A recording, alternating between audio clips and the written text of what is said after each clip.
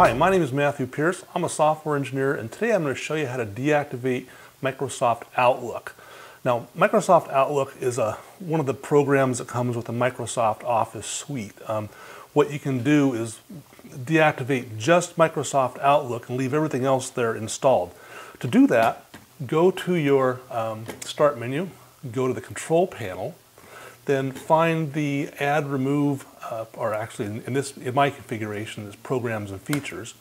Click on that, and then what you want to do is wait for the list to be populated, and then scroll down the list of everything that's installed. I have quite a bit installed on my PC. Find Microsoft Office.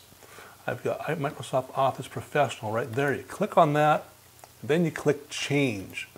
And what that will do is bring up an interface. Eventually, it's got to populate it with all the programs that you have installed. It'll bring up an interface that will list the configuration that you have for Microsoft Office. Right here first, it'll ask you if you want to add or remove features or a pair. We're going to do add and remove. So you do continue. Then you go over here, and you see where it says Microsoft Office Outlook. Select that. And from the drop-down menu, click on Not Available. And that will make it not available when you hit Continue.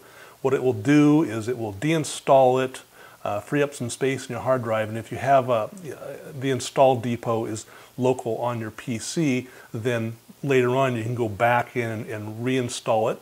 Or if you have your CD, you could go back in and reinstall it from the CD.